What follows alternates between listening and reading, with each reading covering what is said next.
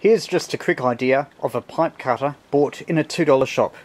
I haven't actually tried it, but it really looks like it could be a very good variable capacitor or even variable inductor. The basics are very good. It's got a nice vernier effect, around 15 or 16 turns from fully out to fully in. That means it would also double as a reduction drive. If you're making a variable coil, you might have a small piece of pipe around here. Now mounting is fairly easy. As you can see, there's a screw here, so that could easily be undone and the end of the pipe mounted. You could have your coils of wire around that pipe and maybe a small piece of ferrite that would go in and out. That would cause the inductance to vary. That should be okay for something like a single band receiver. If you wanted it to be a variable capacitor, you could use a small square of printed circuit board material.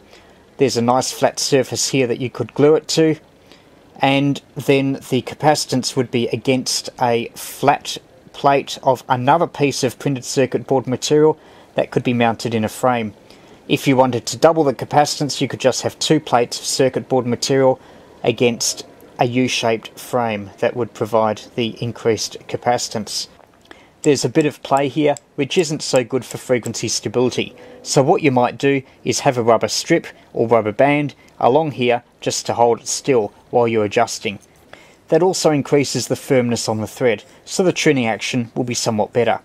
As I said, I haven't tried it, but it looks like a really useful start for a variable capacitor or inductor for a simple receiver or transceiver project. If you do give it a go, let me know in the comments below.